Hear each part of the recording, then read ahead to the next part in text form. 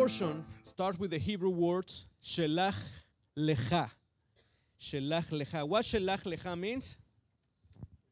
Send, or send for yourself. Or send you.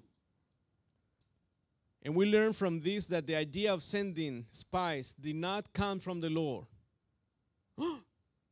Why you say that if the Torah says, send me spies? But the Hebrew words, Shelach Lecha, means send by yourself. You have that idea? Okay, send it. By your own risk. That's what that means. In the book of Deuteronomy, you see how I can say Deuteronomy now? If you can help me, guys, right there, it says, and every one of you came near to me and say, let us send men before us. Let us send, and let them search out the land for us, and bring back word to us of the way by which we should go out, and of the cities into which we shall come. Let us send. It wasn't the original idea of Adonai. It was the idea of the people of Israel. Sending spies is a sign of lack of trust in Hashem, in Adonai. The natural mind normally wants to be sure of the circumstances before making a decision. The security that comes from natural circumstances is deceptive. But the security that comes from the promises of the Lord is firm and does not fail. Even though Moshe liked the suggestion, we can see how deeply spiritual he was, since he did not send the spies without first asking Adonai. Adonai agreed to the suggestion and commanded, as this is written in verse 3. This is a commentary of Stephan. And Numbers chapter 13, verse 3 says, so Moshe sent them from the wilderness of Paran according to the command of the Lord, and all of them men who were heads of the children of Israel. We have read what happened with them. And they were heads of the children of Israel. They were not other people, normal people. It was leaders. They were leaders. It's supposed to be mature people from every tribe. Strong people. But when they get there, they start to fear. But the Lord never commanded them to send spies. Sometimes there are plans that we want in the hardness of our hearts that the Lord concedes, but are not the original plans that He has for us. Sometimes we don't want to wait. And the Lord says, okay, let me help you. No, I want to do it. Okay, go ahead. Do it. I want to do it myself. Do it. I create you with freedom. Just go ahead and do it. And we can see that after they knew that the Lord was with Caleb and Joshua, after they knew that it was a big mistake to say that the land is no good, that there is giants and whatever right there, they said, no. When they saw that Caleb and Joshua bring the good report and they saw that the Lord was with them, they said, okay, let's take the land. The Lord says, no, it's too late. But that's the land that you promised for us. Yes, that's the land that I promised for you. I gave you that promise. Yeah, it's the will of God, but it's not the right time to do it. So it's not only the willing of God that we have to do, but the right time to do it. So that was late. And you see, they were there and they get defeated. They push them back, the enemy. Now, Shelach Lecha. When you see the portion of the parashat that we studied, there is another portion, only 2 portions, has the word Shelach. Or Lecha, I'm sorry. Lecha means send or go. So the first one, the first portion is in the book of Genesis chapter 12 that says, Lecha, Lech Lecha. You know, remember when Abraham know God, and the Lord says to Abraham, Lech Lecha. What that means? Leave everything that you have. Everything that you have. And go to the land that I'm going to show you. Leave everything. He was able to go without knowing nothing. So the other part in the Torah, the other portion where you find the word lecha is here. Shelach lecha, where the Lord says to Moses, send by yourself. But it's a different attitude. Different thing. Moshe depart from, Abraham depart from Ur, Chaldeans, without knowing nothing. The Lord says, go to the land. He didn't say, go to the land that I'm showing you in this brochure. Look, you see how beautiful it is? No. Say, go to the land. The land, what land? Which land? You just go. But with the spies in the portion of today, they want just to know before. They just want to make sure, you know, without leaving nothing, you know. I just want to make sure. That's the different attitude. The idealism is totally different. In these two stories, in the other hand, we have the 12 spies. They only want to taste, to prove if it's true, and to obey, and then obey. First taste, first see if it's truth, and then I will obey. What a faith. But with Abraham, he just obeyed. In Genesis chapter 12, verse 1, you will find that those words right there. Now the Lord has said to Abraham, Lech lecha, your country, from your family, and from your father's house, to a land that I will show you. That's the word that the Lord gave me to come here. I was working in my country full-time in the ministry, 11 years ministry, everything almost running by itself. Everything was good. You know, when you start, it's the hard work, and then you have a lot of people, the people help you. And then the Lord told me, Lech lecha. Lech lecha? Where? The United States. They're not going to give me the visa. So I said, that's not possible. So I told my wife, let's go to the embassy. And at that time, to have a United States visa, you need to have money in the bank. And I have, like today, a missionary pocket with nothing. So we were there, and I was with the confidence that, the failure confidence that I know that they're not gonna give me. So I was. So we're in the embassy. So I told the Lord, if they gave me the visa, that will be the sign that you want for me to go to that country. So okay. So I was there, and the consul said, okay, what's your name? My name is such and such.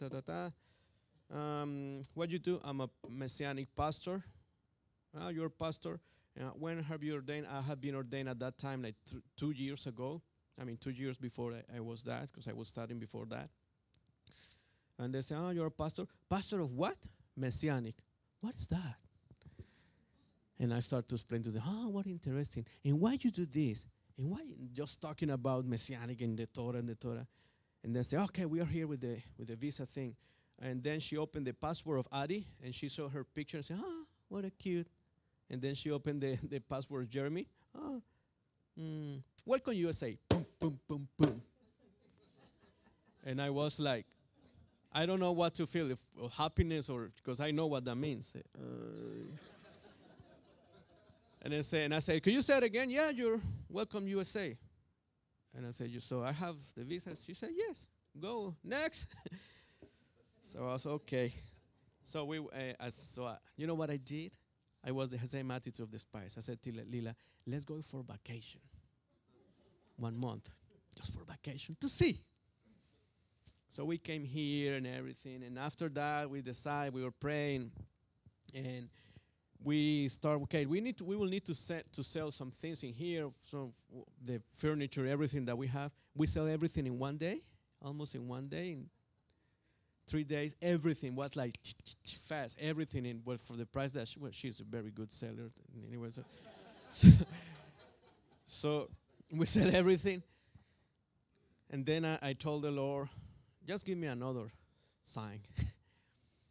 And then we asked him for the tickets, and my mother-in-law says, okay, I want to travel this week. It was on Sunday. This week I want to travel. So that was one Shabbat, and the pastor told me, okay, I want for you, before you leave, to teach, give a teaching to the community. So I supposed to teach this parasha.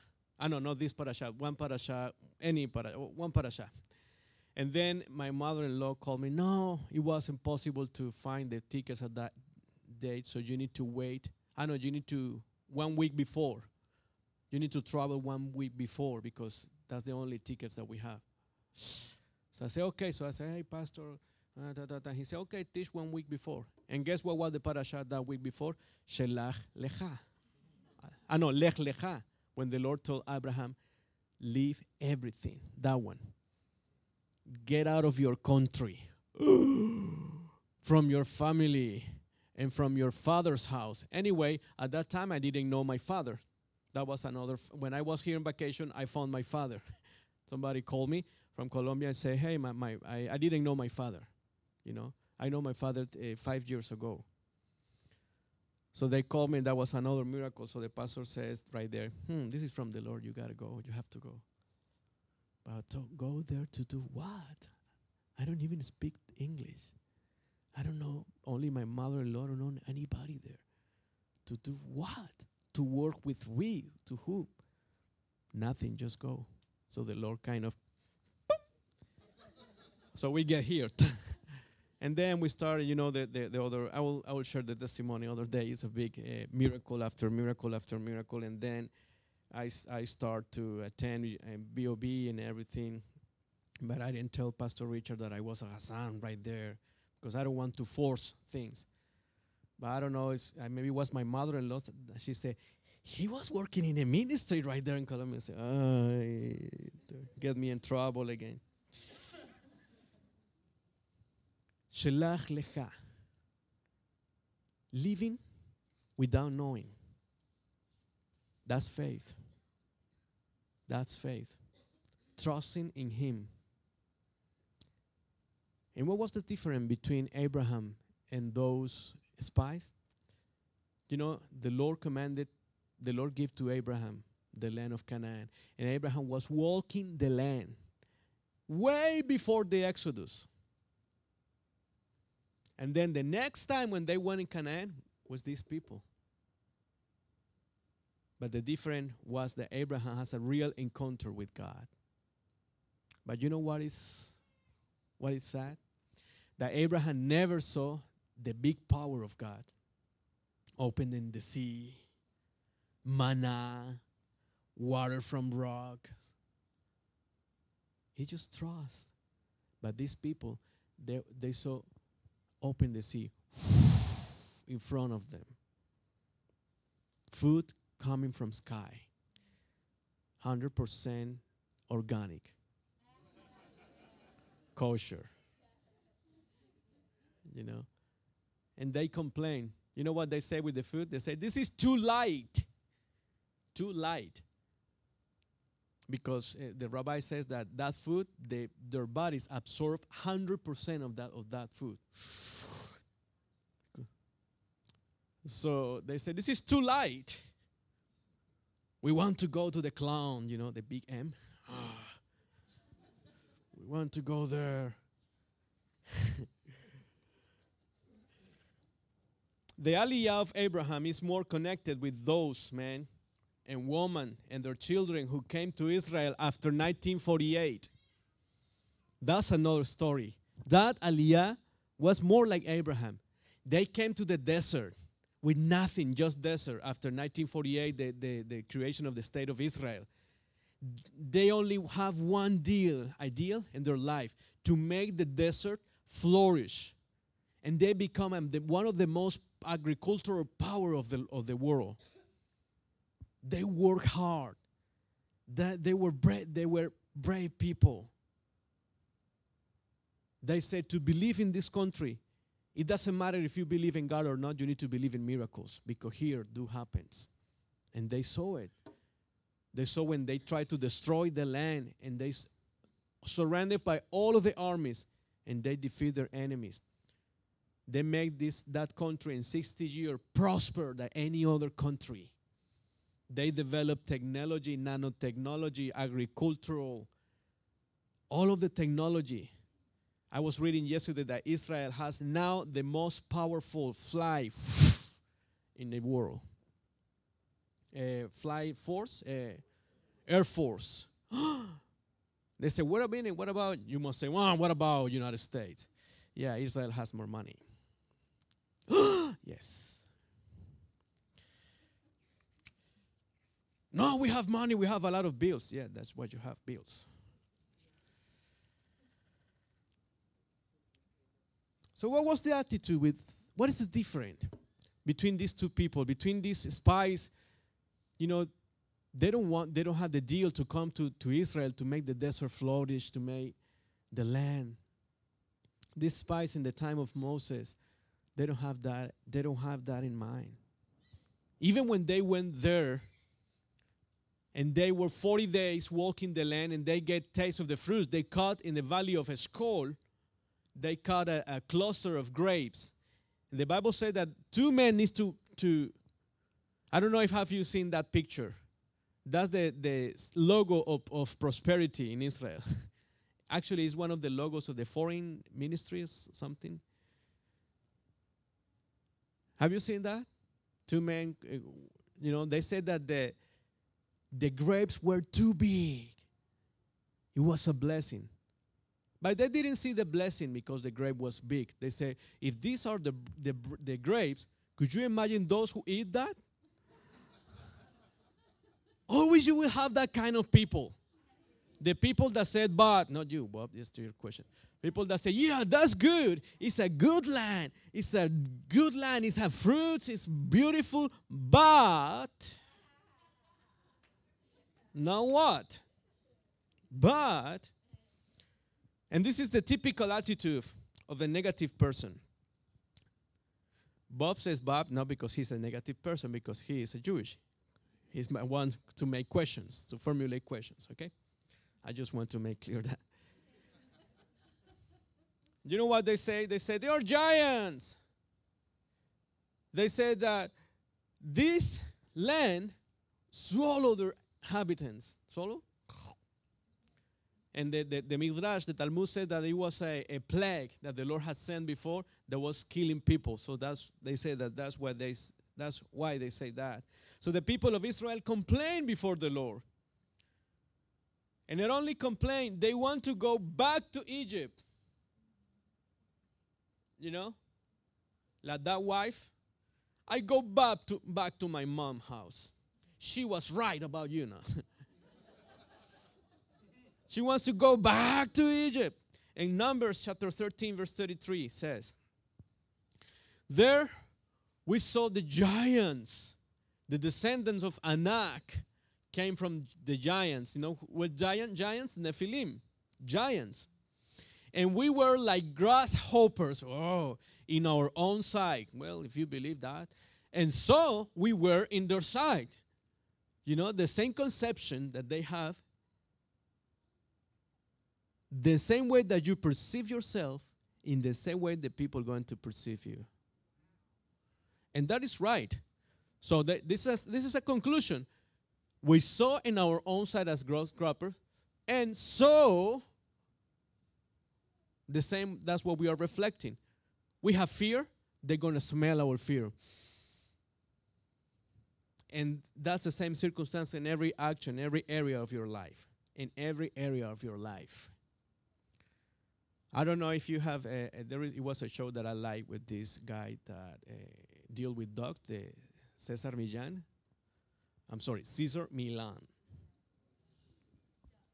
The dog whispered. And what he said? He said, the dog will smell your fear. And I said, that applies for people also. Every time, every place where you go and you are in fear, the other person will perceive that. Every place where you go, if you go apply to a job, if you go with a client to sell something, do not go in fear. Do not go in fear. Trust. Trust that you can do it, and you will do it. The Lord give you that ability. Numbers 13:25. So, and says that they return from spied out the land after 40 days. There were 40 days right there, and they returned. And they complained in that very day. According to a Midrash, Midrash is a Jewish interpretation, a Jewish study. They came back on the 9th day of the 5th month, the month called Av. That means Tisha B'Av.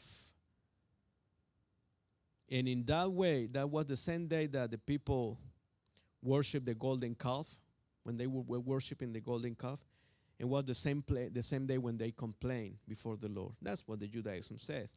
That night Hashem swore by oath that the children of Israel will be scattered among the nations. This is written in Psalm 106. Says, then they despised the pleasant land. They did not believe his word, but complained in their tents, and did not heed the voice of the Lord. Next. To overthrow their descendants among the nation, and to scatter them in the lands. They don't obey. Well, that's just the Judaism. Yes. But let me ask you this question. What are you going to think? That means that I'm almost Bob? No? What do you think if every time that something bad happens to you, happens in the same very day? What do you think about this? What are you going to think about that day? You're going to be scared. Well, that happened with the Jewish people with Tisha B'Av. Almost all of the big things.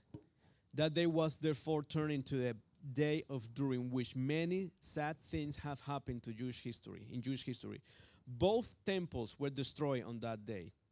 On that day, the final attempt to the Jewish to break away from Roman rule was crushed in the year 135. On that day, the Jews were driven out of Spain in 1492. On that day, many other tragic events happened in the Jewish history. The 9th of Av, in Hebrew, Tisha B'Av, is a national day of fasting and mourning for the Jewish people. The prophet, however, promised that that day it will be turned into a day of joy, as is written in the book of Zechariah, chapter 8. Thus says the Lord of hosts, the fast of the 4th month, that's one, Tisha B'Av, the 4th month, the fast of the 5th, the fast of the 7th, and the fast of the 10th shall be joy and gladness and cheerful feast for the house of Judah. Therefore, love truth and peace. They say, it's like the Lord told us.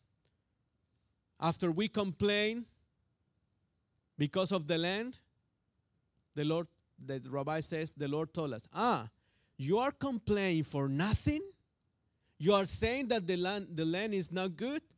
Now I'll give you every year a reason for complaint. That was a big ay. That's what is happening. Now, Rashi is one of the most famous rabbis in the Judaism.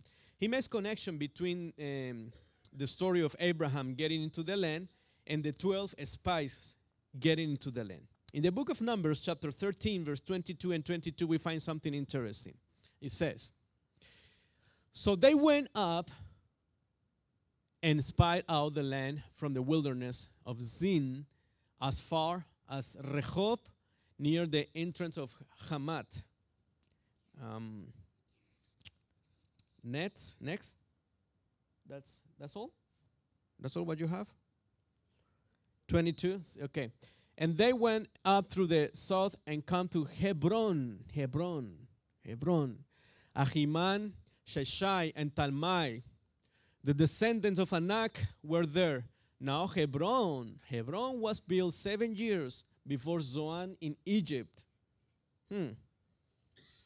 This is very interesting because in verse 22 says, and they went up through the south. That means Vayalu Venegev is in Hebrew. And came to Hebron, that means Vayavo. Vayalu, Vayavo. They said they went out and then they came down. He's talking about they. But in Hebrew, Vayalu says they went up, plural. And then when it says they came to Hebron, is singular. So all of them went up, but only one person was in Hebron. Who was that person? That person was Caleb, or Caleb. I don't know how you call it. Caleb. Caleb was the person who arrived to Hebron. He was thinking in Hebron first, not in the giants. Now, what is the importance of Hebron? What is this city so important that even today the people of Israel wants to fight for that city because it's not in 100% possession of Israel. It's under possession of Palestine. What is the importance of Hebron? In Hebron is Machpelah, the place of the sepulchre of Abraham and his wife, Isaac, Joseph. So it's to say that Caleb was connected with his real roots. The first person that the Lord gave the land, Abraham, was there. So by Caleb getting to the Hebron is to get connected with the promise. Now we have the right of this land. This is our land. Caleb is the man that has the right intention in his heart. His name, Caleb, means is wholehearted. Caleb is derived from the Hebrew words kol, that means all or whole, and lev, that means heart. Caleb has a different attitude compared with his brothers, the other spies. In the book of Numbers, chapter 14, verse 20, let's go to verse, it says, then the Lord says, I have a pardon according to your word, but truly as I live, all the earth shall be filled with the glory of the Lord. Next. Because all these men who have seen my glory, and the sign which I did in Egypt and in the wilderness, and have put me into the test now these 10 times, and have not heeded my voice. Next. They certainly shall not see the land of which I swore by to their fathers, nor shall any of those who rejected me see it, but my servant Caleb, ki ruach hachelet, because he has a different spirit in him and has followed me fully. I will bring him to the land where he went, and his descendants shall inherit. Caleb has a different spirit.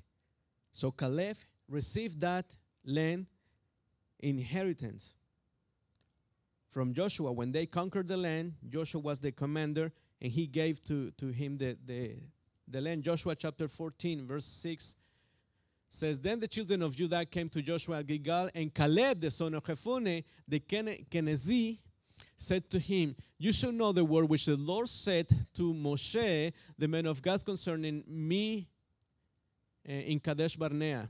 Next. I was 40 years old. 40 years old. When Moses, servant of the Lord, sent me to Kadesh Barnea to spy the land. And I brought back word to him as I was in my heart. Next. So Moses swore on that day, saying, surely the land where your foot has trod shall be your inheritance. That's to see if you're awake. Inheritance, and or your children is forever, because you have wholly followed the Lord my God. Next. There's no next. And now, behold, the Lord has kept me alive, as he said, these 45 years, ever since the Lord spoke to his word to Moses while Israel wandered in the wilderness. And now here I am in this day, 85 years old. 45 years after. And what he said? I'm too old. No, he said, I am as strong this day as on the day that Moses sent me, just as my strength was then. So now is my strength for war, both for going out and for coming in. Has the same attitude all the time, all the time. Now, therefore, give me this mountain which the Lord spoke that day. For you heard that in that, how the Amalek, Next. 13. And the name of Hebron formerly was Kiriat Arba. I'm sorry. Verse 13. And Joshua blessed him and gave Hebron to Caleb, the son of Jephunneh, as an inheritance. Hebron became the inheritance of Caleb, the son of Jephunneh, the Kenizzite, to this day, because he wholly follow the Lord God of Israel. What a different heart that Caleb has. Let me close with this. I have two questions for you, and for me too.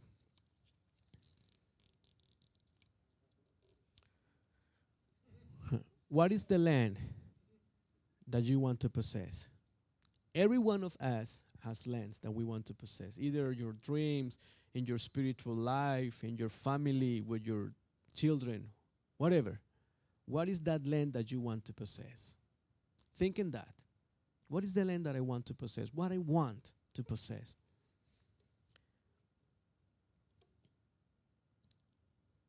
And that's question number 2 is, what kind of spirit do you have to possess it? Do you have spirit of fear?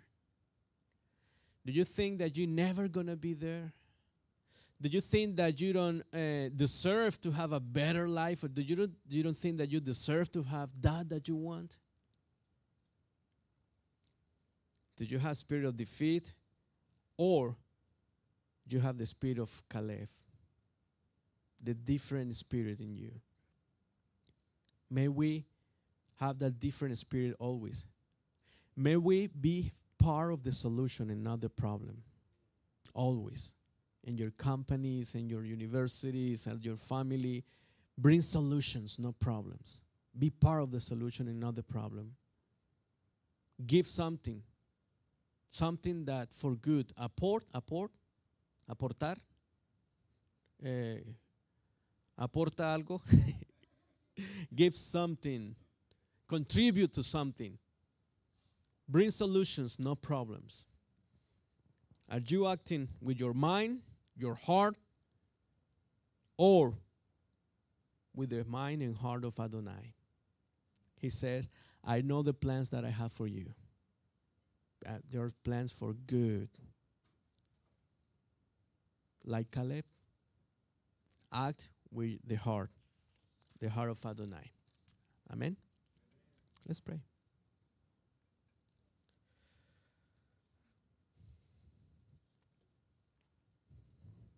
Avinu, our Father, Abba, thank you.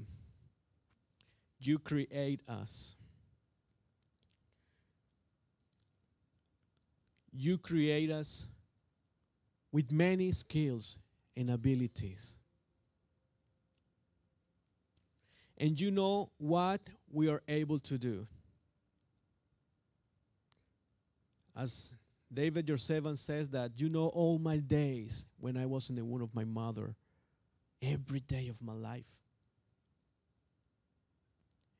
And also you say through your prophet that you know the plans that you have for us, and that your plans are above us. Abba,